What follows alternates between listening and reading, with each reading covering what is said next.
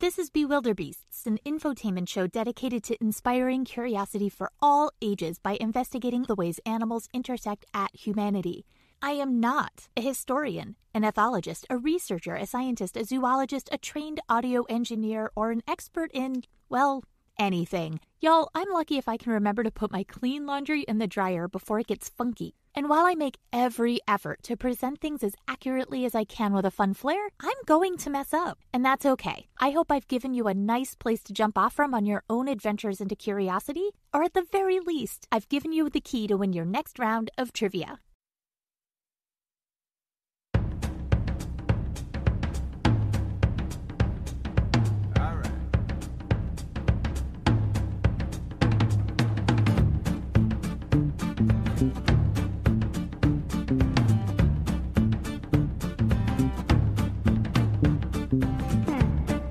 And welcome to Bewilderbeasts. I'm your host, Melissa McCue-McGrath, still recording in a new podcast studio closet underneath the stairs.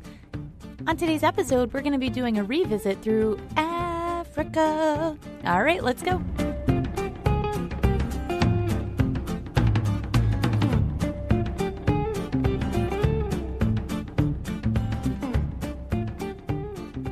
Good morning, y'all. I have a few notes up here at the top, and then we'll get right to the episode. 1. If you happen to have November 21st open on your calendars, there's something you might be into. There's this free virtual book launch for Dr. One Pagan's newest book, and y'all are going to love this. It's called Drunk Flies and Stoned Dolphins, a trip through the world of animal intoxication. Why am I promoting someone else's book launch? Well, several reasons. 1. I saw an image of the cover promoted on social media several months ago and tweeted it saying, well, this is the intersection of everything that makes me happy: science, animals, and weird stories. One saw that tweet and asked if he could send me a copy in advance to read, which I salivated at the opportunity. It was such a fun read. Truthfully, it's really written for the layperson in mind. And that's not all. One was trying to figure out how to do a book launch in the still ongoing pandemic that would be able to include as many people as possible. To the internet live stream, Batman? But talking to yourself about your own book? That's not fun at all. Y'all, he asked me to join him in bringing his book into the world at the virtual book launch on the 21st. So, if you want to ruin the illusion as to what I look like, there's no going back. Once you see this, you can't unsee it. But it will be a great time talking about bees who act as bouncers for the hive in the event that intoxicated bees roll up after a bender, how fruit flies weaponize alcoholic fruit, and how dolphins reinvented the old idea of puff, puff, pass using pufferfish to get high. And if this is something that you're into or think is funny, follow @BaldScientist on Twitter or email orpagan, P as in Peter, A, G as in giraffe, A, N as in Nancy, @yahoo.com to get access to the live stream. And we will both put the audio up in our feeds as bonus episodes, so if you can't make it, it's okay. I will put a link to his announcement in the show notes so you can follow along as well. In the Patreon-only announcement of this, I gave both the wrong date and the wrong book event, as Dr. Pagan has a few fun things happening in the weekend after his book launch. So to be clear, 11/21, November 21st, 7 p.m. Eastern Standard Time, YouTube Live. And email orpagan@yahoo.com or tweet @BaldScientist on Twitter. By the way, that's one of my favorite Twitter handle names ever. It's really clever. Or you could just reach out to me via all the ways that you already know how, and I can get you in touch personally with Dr. Pagan. 2. I started this week pretty sick. As you can hear, still a little bit funky. So it wasn't COVID, it was just a bad cold. And I ended up playing a video game all day instead of researching a new episode for y'all. I did finish one on the Bird of the Year going baddie for patrons. So if you want a new episode, support at any level and you get access to that RSS feed. There are 5 episodes in there right now and a new one just for patrons every month. That said, you are not missing out, which leads me to number 3. Today's episode is a collection of stories, weirdness, history, and science intersecting in African animals. I had the pleasure of chatting with a woman who was really, really, really kind and supportive and just Honestly, the kind of role model that I needed as a wayward kid. This was my high school chorus teacher, and she's now a history teacher, Mrs. Jones. Cue the Counting Crows. 90s kids will get it. She was starting a history segment on Africa, and we got to talking, and I knew that I had a few stories here that might tie in, or at least maybe get the kids thinking about different ways of looking at history and science. So this week's episode is for the students at RSU 40 in Waldoboro, Maine. Medomak Valley, represent. Go Panthers. These are likely not stories that will pertain exactly to what they're doing with Mrs. Jones, but my hope with this show is to find interesting and unique ways to get kids interested in the world around them. That has always been the goal of this show. No matter how dark or silly or ridiculous this show gets, it's always been to try to fascinate kids and people into looking at the world around them in maybe a slightly new light, or to connect the dots that have always been there in a way that kind of ignites a fire or a spark. I'm going to level with you. I hated history classes as a kid. And there were lots of reasons for that, and I'm going to throw my poor dad under the bus. I am so sorry, Dad. I don't think he listens to the show. I will find out, I'm sure. But truthfully, when I was a kid, my dad made me and my brother and sister dress up in Revolutionary War reenactment gear. Yes, Hamilton, before Hamilton was, quote, in. I was like 7 and had to wear so much wool in hot, humid Maine summers, spend all my weekends at the Fort Edgecombe if you're interested in Maine, churning butter, running around getting heat exhaustion because, remember, wool. And perhaps the worst part of it, besides feeling horrifically out of place and just wanting to be normal, was that my brother got to carry a musket, and because I was a girl and we were trying to be historically accurate, albeit with modern underwear, I was not allowed to play with the musket. I wasn't allowed to march in parades with a gun, any of it. I just got to wear a bonnet and a shawl and a dress, which for budding tomboy me was not something that I was interested in doing at all. I hated it. So high school history was just memorizing dates, and a lot of it, about the Revolutionary War, which was kind of triggering. Like, these dates, they just didn't connect to anything that I liked or enjoyed, and it was tedious, and I did fine. I tested well, but I always test well. But I didn't like it.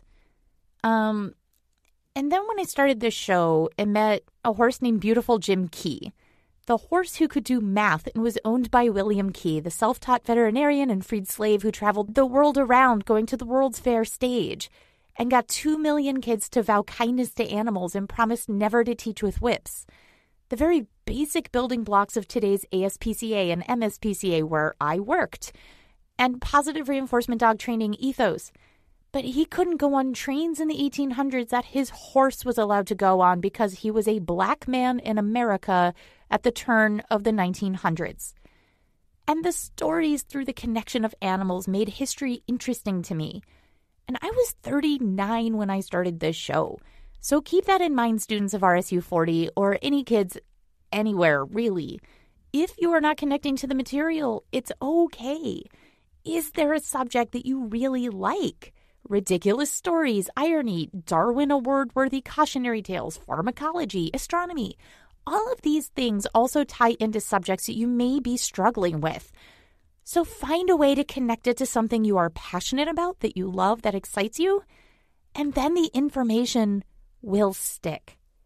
So today's Clips show will involve all animals from Africa, cue Toto's or Weezer's version, and it's going to look a lot like last season's format where we're going to have 3 segments all on a theme. And the first answers the old age question, why are farmers painting eyes on cow butts in Africa? The second, we're investigating genetics through evolution's swing and a miss, the dwarf giraffe. And third, how a lemur, indigenous to the funky island of Madagascar off of Africa's coast, ended up in a preschool's playground in San Francisco. For more on African animals, particularly one that really does intersect in a huge way with history, please re-listen to Diamond Smuggling Pigeons about the history of the diamond mining in Africa's Diamond Coast. It's dark, it's detailed, and there are no good current answers as to what to do next. This was Season 2's opener, Episode 41. And if you are a patron, Remember the hippos? That they're an African species? But thanks to Pablo Escobar, the famous drug lord wanting a few of these hippos for his private pond in South America, is now home to the largest invasive species on the planet. Go re-listen to the cocaine hippos episode for that very detailed history. And with that, y'all, let's jump in the Wayback Machine and revisit some of these African animals and when sound quality was just a figment of my imagination, particularly episode 1 segment, which I had to re-record because I just didn't have the microphone set to the right output back then. And luckily I kept that script and I updated it a little bit for today's audience. All right, let's go.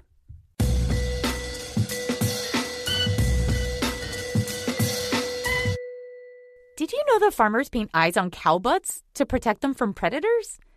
Now, where I live, cows live in fields and there are very few natural predators, except us. But in places where cows live alongside lions and jaguars and all other apex predators, cows are easy pickings and delicious dinner.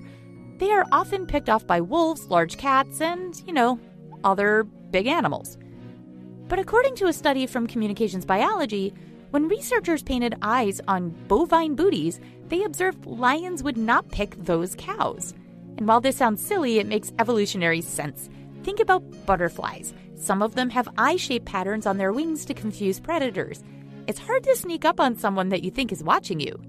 So let's look at lions. They attack by sneaking up on their prey. They're called ambush predators. So if they are fooled into thinking that they're being watched, the lions lose their advantage. And, according to Mental Floss, my favorite website on the internet, this works on humans as well. Not that farmers don't kill cows with eyes, but we also fall prey to thinking that we're being watched. For example, when bikes were parked near signs featuring eyes, there were 65% fewer bicycle thefts. So what does that mean for butt-bespectacled bovine? Well, for now, it appears that the eyes painted on the butts work well, but if all cows had these markings, predators might just get desperate and still attack the cows. And over time, lions might get wise to this. So if this works long-term, this could go on to not just save farmers' bovine bounty. It may also serve to save the lives of the lions. Botswana, where the farmers and researchers are doing this wacky paint job on cow butts, is home to one of the largest lion prides in the world. There are over 3,000 lions that call Botswana home. And if the lions and leopards, both ambush predators who like to sneak up on their prey before doing a murder, if they can leave the cattle alone, they are also at reduced risk of being hunted themselves by the farmers seeking revenge, or even just to prevent more cattle loss. Often, the Botswanan farmers will use any means necessary to protect their flock, including gunpowder and poison, even though this is illegal in Botswana. However, those who are resorting to these illegal measures are not the farmers who can afford state-of-the-art cow containment systems. These are the poorer farmers, poorer sustenance farmers, so this is much harder to keep your cows alive. At night, they'll often herd their livestock into stockades made out of logs or thorns to deter the lions. And they'll also maybe use barking dogs, and if they're particularly desperate, which they are, they will even chase off lions with spears. Y'all, a spear. How did we get from thorns and hope to painting eyes on the tastiest part of a cow? Eventually? Well, on a field trip, conservationist Neil Jordan watched a lion stalk an impala for 30 minutes, giving up on the antelope after it turned and looked at the predator. Now, I'm imagining the impala did the two-finger thing to his eyes, then the lion's eyes, then back to his eyes. But Neil Jordan had a thought. Maybe it was the eye contact that stopped the stalking sequence of the lion. Scientists are concerned about lions. As more people are using the land, the lions are losing out. This is a tale as old as time. The International Union for Conservation of Nature estimates that the lion population has declined by more than 40% over the last 2 decades. The 2 biggest challenges that have affected this number are unsurprising. Habitat loss because of people, and humans killing lions to save livestock. There are not many non-lethal means of protecting cows. unless you count using thorns and chasing off with spears, but these are not particularly practical. So a little paint on a cow butt might be well worth the effort. And with fewer lions and leopards attacking and killing livestock, the more likely they can all live in relative harmony. So the ayes have it, for now. Stay tuned, we'll see.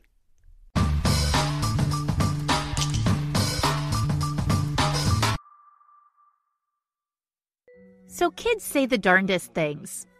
And as a mom, I frequently hear and say things that I never, before having children, would have ever imagined. So for starters, here's a real conversation that has happened in my house in my lifetime since having a child. I had said to my daughter, "Don't put your fingers in the dog's nose. It's not nice. How would you feel if he put his paw up your nose? Don't ever do that again." 5 seconds later, No, wash your hands before you put your fingers up your nose. You just had them up the dog's nose. I mean, wait, no, don't put your fingers up anyone's nose, yours either. Just go wash your hands. There was a time several years ago also that my daughter, who was in preschool at the time, had pointed out that the characters on a PBS kids show were making love. And when I was realizing I couldn't possibly be understanding what she meant, I ran in to see. And my preschooler was pointing at the screen saying, "Look, Mama, they made love." And there was a little kid on the screen, a cartoon kid, hugging a kitten. And there was this tiny little heart floating over their heads. They literally made love. Friendship is lovely, isn't it? So is parenthood. So when 5-year-old James Trin said, that's a lemur," at his daycare, the staff likely thought, "Sure, kid." Or, more likely, well, he's probably confused with raccoons, followed immediately by, "Oh no, is there a rabid creature on the playground?" Either way, when kids say there's a lemur in San Francisco, there's no way most adults would just think, of course there's a lemur. But little James Trin was correct. There was a lemur. This is not a native animal to coastal California. They instead live on the island of Madagascar. Lemurs, Latin for ghost spirits, are only found off of Africa's east coast. This lemur was a long way from home, about halfway across the world if we're going to get specific. So after James Trin pointed out the lemur, and the daycare director finally realized that little James was right, and after they called for help, the lemur left the school playground and found shelter in a little playhouse. At this point, zoo officials and animal control were called. So when the parents came to pick up their children, they heard about the lemur, and the teachers had to tell them, actually, your kids are not making this up.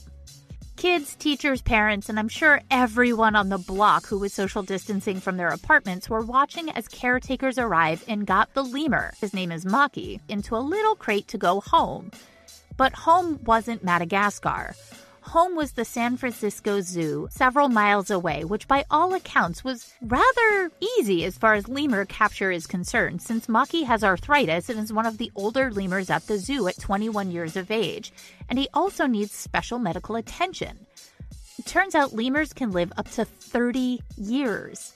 But this is not the end of the story. Not only did little James Trin find a lemur, but he helped solve a kidnapping. Lemur napping? Either way. So earlier, before James Trin blurted out, there's a lemur, a notice had gone out to tell residents of the area that a lemur was missing from the zoo. It might have escaped, or maybe it was stolen. Additionally, seemingly unrelated at the time, police had also captured Corey McGilloway on charges of stealing a truck and shoplifting. But on McGilloway's phone happened to be photos of a lemur, one that looks surprisingly like the missing lemur from the San Francisco Zoo. Collecting evidence, tying it to the missing lemur, now considered a theft, and James finding Maki all in relatively rapid succession, they were able to also charge Corey McGilloway with burglary, grand theft of an animal, vandalism, and looting. And that's on top of breaking into the zoo and lemur napping the probably napping lemur. So why would Corey McGilloway steal a lemur? Why would anyone break into a zoo and steal a lemur? Well, I suspect he had a bad idea, probably after a night of imbibing on other bad ideas, of breaking into the zoo and stealing a lemur to sell it for money. Or to keep it. but it's suggested that Maki escaped Corey McGilloway at some point, found a safe place in the church daycare where James Trin and his friends found him hiding out. One sad note on lemurs. Lemurs are considered the most endangered mammal in the world, with the likelihood of 90% of lemur species going extinct in the next 20 to 25 years due to climate change, deforestation, and illegal trade. Like the possibility of Corey McGilloway stealing the lemur for money in his series of increasingly poor decisions. And the poverty-stricken area that they live, Madagascar, is the only place that lemurs are found naturally. Zoos can help spread the word and help these animals with breeding programs and other resources, but it might not be enough to keep these magical little animals safe. But thanks to the eagle-eyed 5-year-old, this one lemur just got to go home and be safe. And as a reward, little James Trin, the hero helper who first spotted Maki and ensured that he could get safely back home, has earned a lifetime membership to the San Francisco Zoo.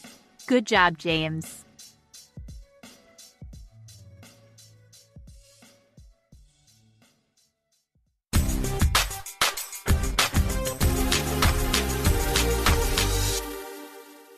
Nature throwing curveballs is my favorite thing. I mean, we've already talked about how nature gives us a glowing bioluminescent beaver with a duck face, a poison spur, and is a mammal that lays eggs. But as if nature could say, but wait, there's more. There are now dwarf giraffes. Yay! Doesn't this defeat the evolutionary purpose of the giraffe? I am so confused. Go home, nature. You're drunk. I want the confidence of nature on a bender with only spare parts and a deadline. So what are dwarf giraffes and how do they happen? Can we get it and keep it? Can I carry it like a puppy? Well, first, let's talk about what dwarfism is. There are two main kinds of dwarfism. There's disproportionate dwarfism, which is when there's a typical sized torso or a head and smaller limbs. So think of a corgi, our short friends in the dog world with the cutest butts in all of the animal kingdom. Effectively, we humans are breeding for the gene mutation for disproportionate dwarfism in some dogs like the corgi, in order to get breeds to look the way that we want them to. And the other is a teacup chihuahua. Their heads might not be the right shape, a little more bulbous, and maybe kind of too big in proportion to the rest of its body. Their legs are bowed. They're not really put together in the healthiest way. The parts are all there, but they are not proportional to the shape and size of what we are used to seeing in domestic dogs. And if you compare that to proportionate dwarfism, think of it if someone just took a giraffe, but then on Google Images just zoomed in and out.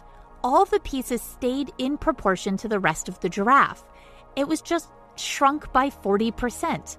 If you were to see a big photo or a small photo, it would still look like a regular giraffe that you had seen on Nat Geo, in nature books, and in every book that says G is for giraffe. Dwarfism is incredibly rare, no matter how you cut it. And if we were to look at either kind of dwarfism on its own, it would be even more rare. So the fact that this occurred in wild giraffes in Namibia and Uganda in only 2 cases ever documented, that indicates that it's not going to be likely a gene that will continue to pass on. That's evolution. Sometimes you get a hit, sometimes you get a miss. So 2 dwarf giraffes, the first such animals known to science, and they are still 9 feet tall.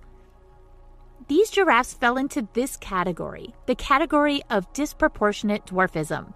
They looked like somebody took a 16-foot giraffe, kept the torso and the head basically the same size, squished the long, skinny legs into shorter, chunkier legs. The torso looked like they were getting super swole in a fitness club as their chest muscles bulged out in a weird way.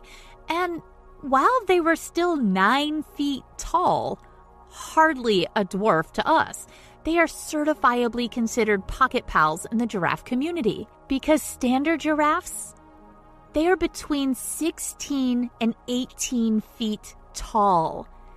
It turns out, while the headlines of, quote, dwarf giraffes exist, They were shared over and over and over on social media with these images of these really amazing creatures, and there are some assumed updates. Both of the giraffes photographed were males, and apparently they did make it to an adult age or almost to adult age, which would be surprising, given that they have a significant disadvantage for eating tall food and evading prey.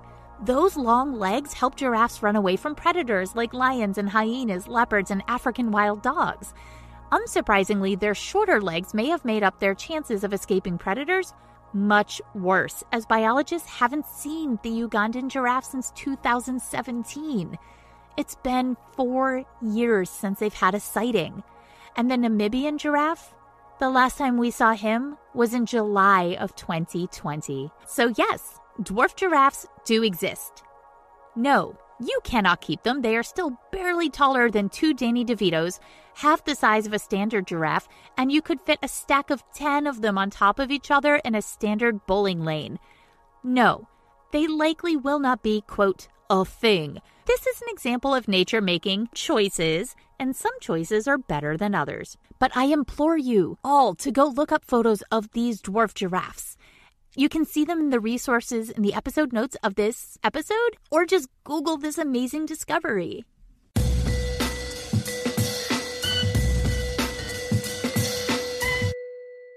And that's it for today's episode. A new one will be up for next Monday.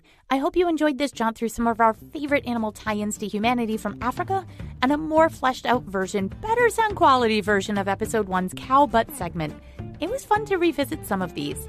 So if you like this show, you could tell a friend, rate, review, all that stuff.